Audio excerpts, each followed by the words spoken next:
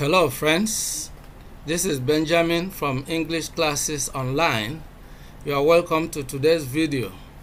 Today we are looking at answering questions on idiomatic expressions in the West African Senior School Certificate Examinations and the National Examinations Council Senior School Certificate Examinations.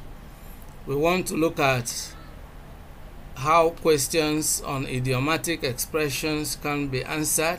We want to look at ways of interpreting idioms correctly in order to win maximum marks in this section of the exam. If you are new to this channel, kindly subscribe to the channel.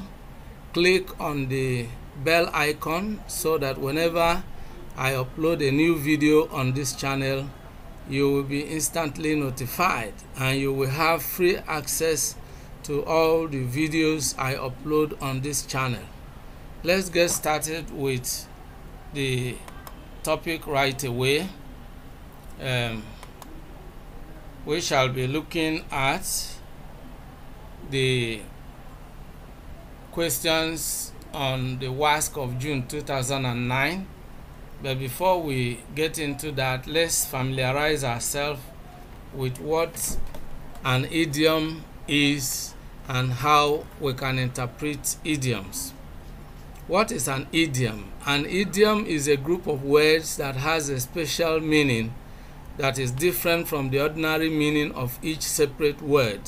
For example, to let the cat out of the bag has nothing to do with a cat or a bag. It simply means to tell someone a secret, especially without intending to. How to interpret idioms? Since idioms usually mean something different from what the words mean, how can we find out their meanings? We can figure out the meaning of an idiom by examining the elements that make up the idiom and the mental pictures they create in our minds. To do this, we need some literary devices. 1. Metaphors. 2. Imagery or images. And 3. Symbolism. Now, metaphors. A metaphor directly refers to one thing by mentioning another. A metaphor states that one thing is another thing. Examples are as follows. Jack is the black sheep of the family. You see, the black sheep of the family. Say Jack is. That's what metaphor normally does. And what do we find out here? The black sheep of the family is usually a disgrace, a failure, or an embarrassment to the family. So we use a combination of metaphors. A combination of metaphor, imagery, and symbolism in interpreting the idiom. Because here, Jack is the black sheep of the family. Now, a black sheep also creates a mental image in you, black and sheep, that actually paints a negative image in our mind. And so the meaning is that Jack is a disgrace, a failure, or an embarrassment to the family. Now the second example, Udo is a snake in the grass. Again, this is metaphor. A snake in the grass is used in describing Udo. It does not really mean that Udo is a snake, literally, that we can find in the grass, but at least what picture does it paint in our mind? It means someone who cannot be trusted, because a snake in the grass is something dangerous, something you cannot predict how it is going to react. So that's exactly the picture it paints in our mind. And so we use a combination of these devices to try to interpret an idiom. Now let's look at the use of imagery or images. Now, imagery itself is the use of words to describe ideas or actions. That's exactly what it is. So an image is the mental picture you have about what has been said, heard, seen, touched, or smelled. I mean, so words that are used to appeal to your senses, you know, your sense of sight, your sense of hearing, your sense of touch, your sense of smell, you know, words that are used, and they create images in your mind. That these images will help you to interpret certain English idioms. Now, for example, Udeme's plans cannot, let me take it again. Udeme's plans amount to building castles in the air. So again, there is a clear image created in your mind. You can see the image of someone building castles in the air, and what readily comes to your mind is that it's impossible. How can you build castles in the air? You know, so here building castles in the air is used to refer to an unrealizable plan, an impossible ambition. That's what the kind of picture it creates in our mind, and that is exactly what the idiom is pointing at. The second example, Lucy dropped the bombshell at last. She was HIV positive. You see, here the bombshell is not about a bomb, it's an unexpected piece of news. You know, so Lucy dropped the bombshell at last. She said she was HIV positive. That's the bombshell.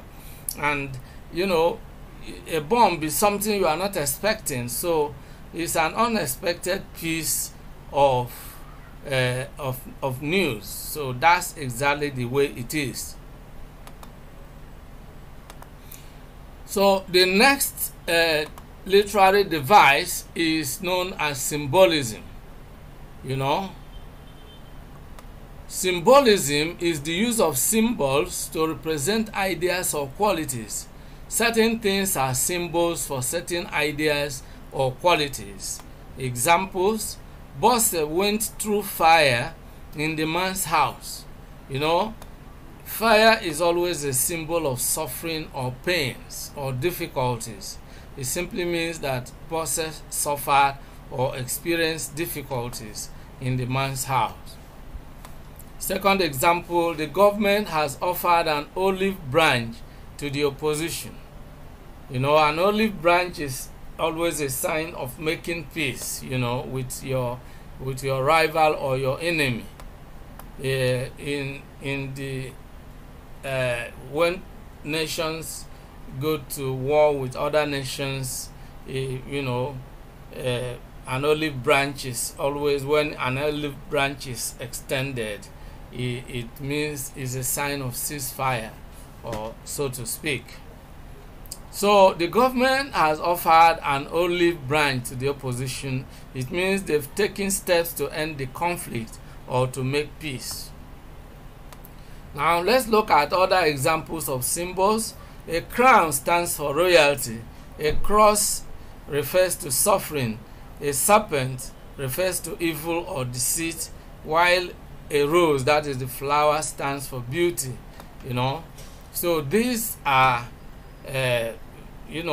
these are clues that will help you to try to interpret idioms. Now, having looked at this, let's now go back to the questions, and we are taking a question from WASC of June 2009, English language. Now, section 3. After each of the following sentences, a list of possible interpretations is given. Choose the interpretation that you consider most appropriate for each sentence. Question 21. The accused was caught red-handed by the police. Of course, you know, red is always a symbol of something bad or dangerous. But in some cases it could refer to something noble, like, such as the red carpet, you know. But in this case, let's look at what it means. The accused was caught red-handed by the police. This means that the accused was A, made to wear the red gloves, no, thought to be in danger, no, found in the very act. That is, if you are caught red-handed, you are found in the very act. Found covered with blood, no. Number 22, the greatest problem of the leader is that he can see no further than his nose. Of course, you see that this creates a mental picture. Your nose is very close to your eyes. And so if that is how far you can see, it means something is wrong with your ability to see into the future. This means that the leader lacks foresight. That's exactly what it means. You know, other options are eliminated. Has bad sight? No, it's not literal. Is easily deceived? No. Has no self-confidence? No. When you cannot see beyond your nose, it means you lack foresight. Number 23. He left the country to avoid loss of face. If you lose your face, it means you get into shame or humiliation. You know, when people try to hide their face, you tell people to hide their face in shame. You know, hiding your face is a sign of shame. This means that he left the country A, to make his fortune somewhere else, no, to seek revenge, no, to seek refuge, no, avoid being publicly humiliated. That's quite correct. Number 24, John was not really angry with Janet, but she seems to have taken the matter very much to heart. If you take the matter to heart, you know, you become worried or upset by it. This means that Janet does not like him, no, is very upset about the matter. That's quite correct. C, has taken the matter very lightly, no, has had a serious talk with him, no. You know, if you take a matter to heart, you are upset about the matter.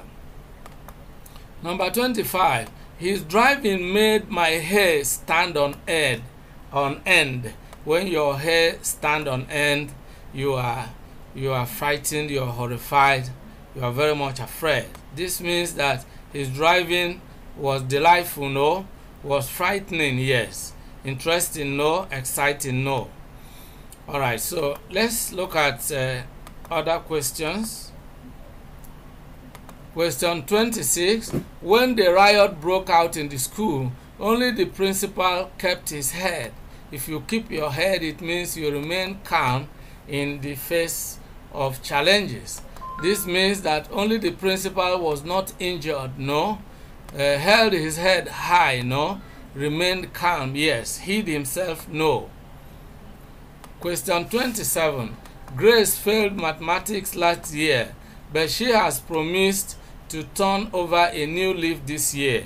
When you turn over a new leaf, it means you change your attitude, you change your behavior. This means that this year, Grace will be more vigilant, no, will work harder, yes, will cling to her books, no, examine both sides of a leaf, no. Now, question 28. The woman supported her husband through the thick and thin. If you support someone through the thick and thin, it means that in all circumstances, good or bad. This means that she supported her husband in both good and bad health. No, it doesn't refer only to health in all circumstances. Be when he was fat and when he got thin, no. When he was behaving well or badly, no. In both good and bad circumstances. That's the correct answer. 29. Jumal thinks she is always right, but I'm determined to catch her out. When you catch someone out, you want to prove that the person has done something wrong or that the person has made a mistake. This means that I am determined to A, arrest her, no, B, confront her, no, C, prove that she can make a mistake, yes, D, make her agree that I am right, no. Question 30. The preacher advised those who lost their property in the fire disaster not to lose hope, as every cloud has a silver lining. You know, this means that, you know, a silver lining and cloud. A cloud is something that, you know, is cloudy, as you can't see any good thing. But when you see a silver lining, it means a sign of good thing. All right, so let's see it. If you can see something good out of something, something positive out of something negative, I think that is what is pointing at. This means that A, there is a good side to all misfortunes, yes. B, when there is life, there is hope, no. C, to lose is a common occurrence, no. D, everybody must counter misfortune in life, no. You know, when you say there is you know, a silver lining, that every cloud has a silver lining, it means that there is always something good coming out of every misfortune. So that's exactly how it has been. In today's video, we have been looking at answering questions on idiomatic expressions in the West African Senior School Certificate Examinations and the National Examinations Council Senior School Certificate Examination. I hope you learned something from today's video. If you enjoyed the video, kindly subscribe to the channel and click on the bell icon so you will have access to all videos that we regularly upload on this channel. Thank you for watching today's video. See you in the next video, and bye bye for now.